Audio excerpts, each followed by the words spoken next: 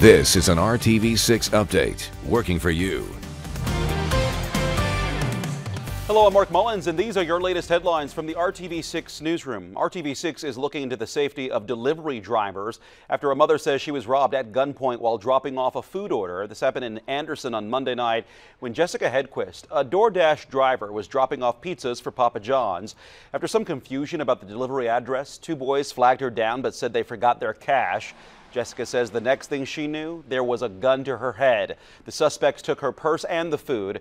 Anderson police say this is a good reminder for delivery drivers to always stay cautious and call off the delivery if something seems wrong. Once she found out that the address that she was given was not the correct address, that should have raised a red flag with her and maybe reestablish contact for the vendor who she was making the delivery for. DoorDash has a transparency feature that lets drivers reject orders in areas they don't view as safe.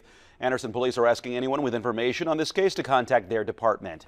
Indianapolis Animal Care Services is one step closer to building a new and larger shelter. On Thursday, the Board of Business and Neighborhood Services approved a contract extension with an architecture group that is working to design it.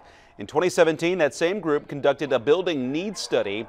Due to the age, size, and current layout, they made the recommendation to relocate and build a brand new shelter.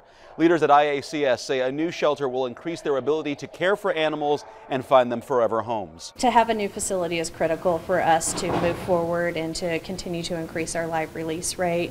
Our staff is doing amazing things in the current facility, but they're really limited by what we have right now. There is no word yet on where that new shelter may be located. Light snow headlines, your Saturday forecast: light accumulating snow. Don't think it'll amount to much, an inch or less. The wind will be noticeable, gusting between 20 and 30 miles per hour. As far as the forecast, once we get past the snow, then it's dry for several days. Temperatures a little above the average of 36 degrees. Temperatures next week close to 40 nearly each day, with just a small chance for rain Wednesday, Thursday, and Friday of next week. Kevin, thank you. And for more weather and stories you need to know, download the RTV6 mobile app. I'm Mark Mullins. Thanks for joining us.